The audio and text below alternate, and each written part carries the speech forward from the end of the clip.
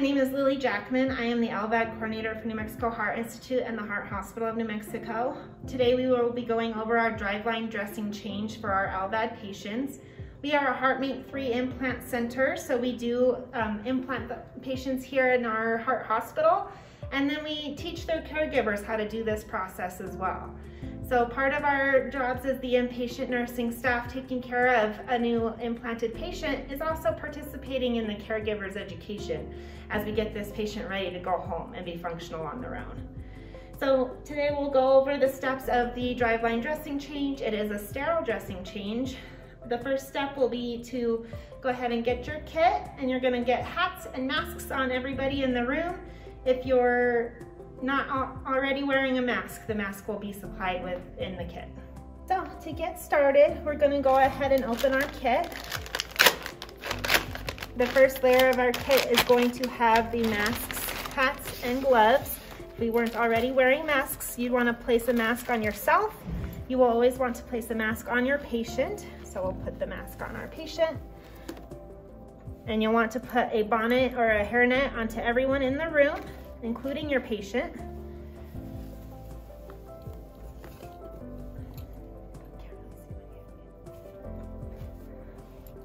Onto me. And then you do have clean gloves and sterile gloves within this kit. You can use these, or you can use the hospital provided gloves. So today I'm going to go ahead and use what we have in the kit.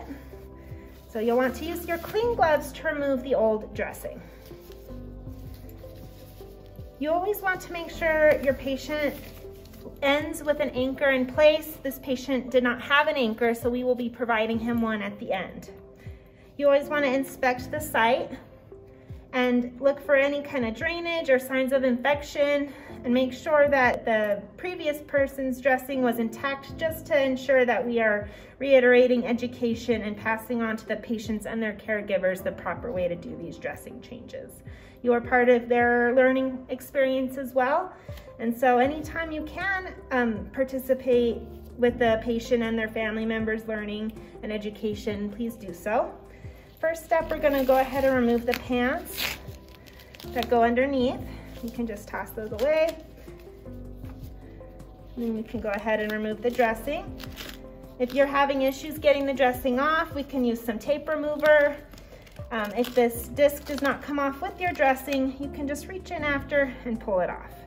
Looking at it and looking at the dressing for any drainage, and then looking at the site for any signs of redness or irritation or infections. All right, so now we're gonna go ahead and open our sterile field, only touching the blue, opening it up like this and like this. Now this kit, it has everything you need within it. There is your silver disc underneath the dressing there. You have gauze, you have chlorhexidine. You also have your skin barrier and a saline wipe. Now I'm gonna go ahead and take off my clean gloves to apply my sterile gloves. So now we have our sterile gloves on. We've got all of our fingers fixed and we're ready to go. So, touching and looking inside the kits, there's your disc, your dressing, your gauze, and your cleaning swipes. First step is opening your lollipop with your chlorhexidine. And you're gonna just start from the center of the center of the exit site going out, making sure this is a nice, clean, wet surface area. And then once you're out, we don't want to go back in and bring all those germs back into the middle. So now you're done with this lollipop, just toss it away. Then we're going to go ahead and take our second chlorhexidine lollipop and do it again. The second time, I want you to really make sure that exit site's cleaned. If there's any additional drainage on the driveline, you can get that off as well. If there is not drainage, go ahead and avoid chlorhexidine on the driveline, as it can break it down over time. But if it's dirty and they're here for an infection, by all means, get that area cleaned. We're gonna go ahead and then, as that dries, we need to get our disc ready. So our disc is now a square. It's a square silver long disc. This silver is going to activate with moisture, and we want to ensure that the silver side is what's touching our patient. So we're gonna lift up our dressing, calling this our clean glove now, or our driveline, excuse me, placing that around the exit site. It does not matter where the slit comes out as long as it's intact and it's not gonna go anywhere. We can then use our saline wipe to get the disc a little bit wet. If you're having drainage or bleeding, this is unnecessary.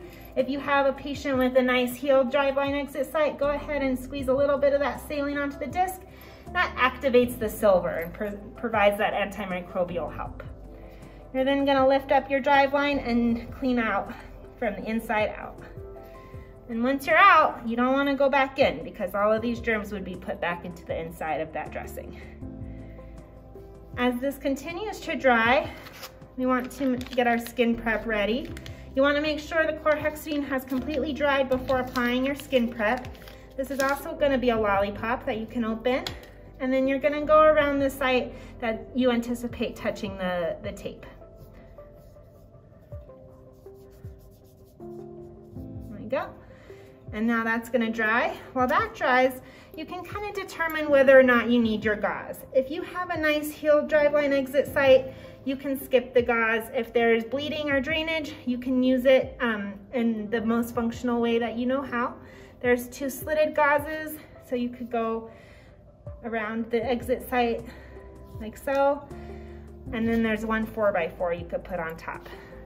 Now this dressing's a little bit smaller than the gauze, so if you were to put gauze on there, you'd want to fold it in order to fit it all underneath the dressing. So now this dressing, after looking at the site, we are ready. So it's dried from the chlorhexidine, it's dried from the skin prep, we've gotten our moisture on in our silver disc, and the silver side is face down. We're gonna aim the disc to land right in the middle of this window. And you can ask your patient where it's comfortable for them to have the exit site facing. It's gonna be, if it's a new patient, they're gonna be still exploring where this exit site is comfortable. So you can help them with some of that exploring. You're gonna put this paper side down, anchor one side with the disc aiming for the middle. You're gonna then pull your tabby and allow this to fall into place. Okay, now you can pull the tabby on the other side and allow this guy to fall into place. So now you have a nice intact first layer of your dressing. Your last part of the dressing is the pants. These are gonna go underneath your driveline. And you can pull a tabby on one side, let that fall, open this, pull the tabby on this side. And that is what your dressing is going to look like. The final step will be applying our anchor, and we'll show you the final product. So the final step of our driveline dressing change is to apply this anchor. You're gonna grab a Foley anchor. This does not have to be sterile. You're going to open it up.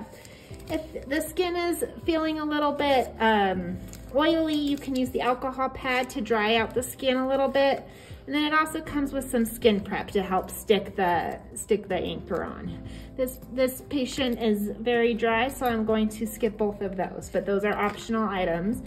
So on this anchor, you're gonna want to place it somewhere where the patient is comfortable or your family member is comfortable. So it's either gonna be up here, likely it'll be a little lower, less close to the armpit, or you can do it down here, just wherever's comfortable. On the back is also a good spot. For demonstration purposes, I'm gonna put it up here where you can see it. So this also has tabbies, so you could anchor your anchor from one end to let it fall into place, anchor it from the other end, let it fall into place. You're then gonna bring your driveline and you're going to, on one end there's a hole, the other end has the thing that you're gonna push through, the little plastic piece. So you're gonna pull this plastic piece into this hole. Pull it all the way through until it pops through and catches. Now, if this patient were to drop his equipment, the most of the heavy weight will land right here rather than our exit site. We want to protect that exit site from trauma because trauma is the #1 reason we have infections. So whenever you're gonna get your family member, your patient up, make sure there is an anchor in place. It is intact and the tabbies are pulled through. It is not falling off, and then you are ready to go.